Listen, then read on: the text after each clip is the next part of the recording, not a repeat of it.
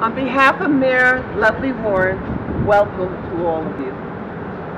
She's sorry she's unable to be here for this event, but here at City Hall, we want to do something to show our appreciation for the contribution of the deaf residents here in Rochester, New York. And we salute you. Thank you.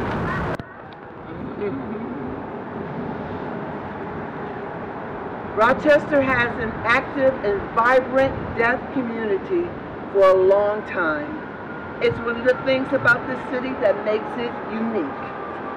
Deaf Awareness Week provides a wonderful opportunity for everyone in Rochester to get to know more about our deaf and hard of hearing neighbors and friends. And it gives the people in this city and in the deaf community a chance to celebrate and share their many talents. Thank you to the Rochester Recreation Club for the deaf, and for the many other groups have contributed to the Rochester's deaf culture and to the celebration of the International Deaf Awareness Week. Thank you.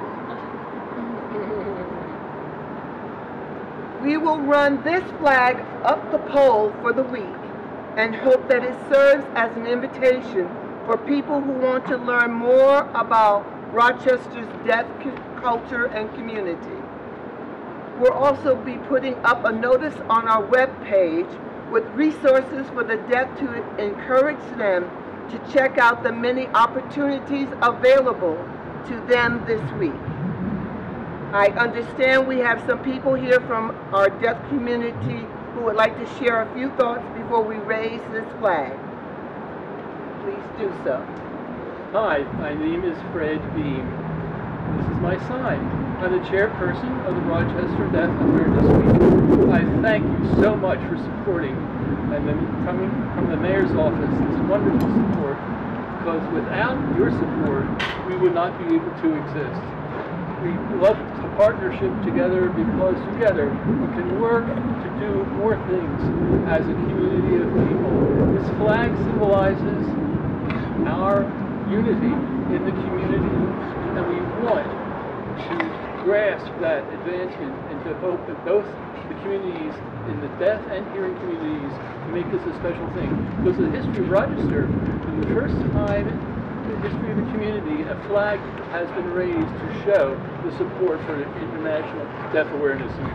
Rochester is the first community to have that happen. So I'm going to pass this on.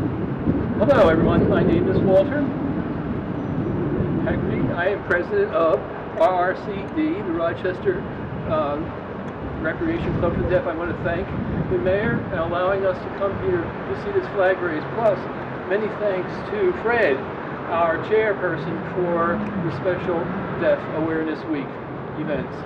And we have many thanks to pass to all of you, for all of you who are Recreation Club members, who are not yet members. We certainly welcome you to this community, and we look forward to a great week. Don't forget to look at our website to see the list of events that are going on all week. Thank you so much. Thank you so much. Great. So, hello. My name is Guillaume Chantel. I'm a member of the deaf community here in Rochester. I wanted to speak briefly about the flag itself. Who came up with this idea and what is its meaning? Andre Paulade is a deaf-blind person from France who has studied all over the world, 2,000 flags all over the world, and the purpose of color and symbols and design and history to think about ideas to develop a world symbol for deaf culture. There are three colors in the flag. Turquoise represents the community of the world, deaf community, as a collaborative, as Fred mentioned, and Walter has mentioned, we are a collaborative community. Yellow is for hope, a vision of the future to inspire people. Dark blue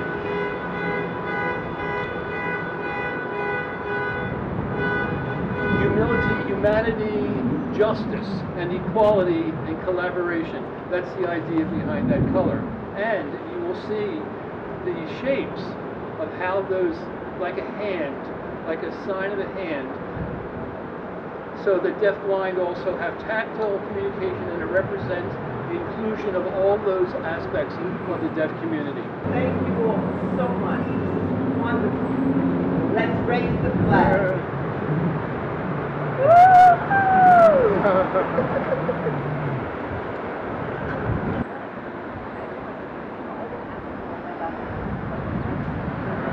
Thank you so much. Thank you. Oh, thank you. Thank you. Stand step, but they're gone. I think they're already gone. Yeah, he's the head of the Rochester Deaf Awareness Week. Okay, yeah, maybe. Say amen for me. Amen. Thank you.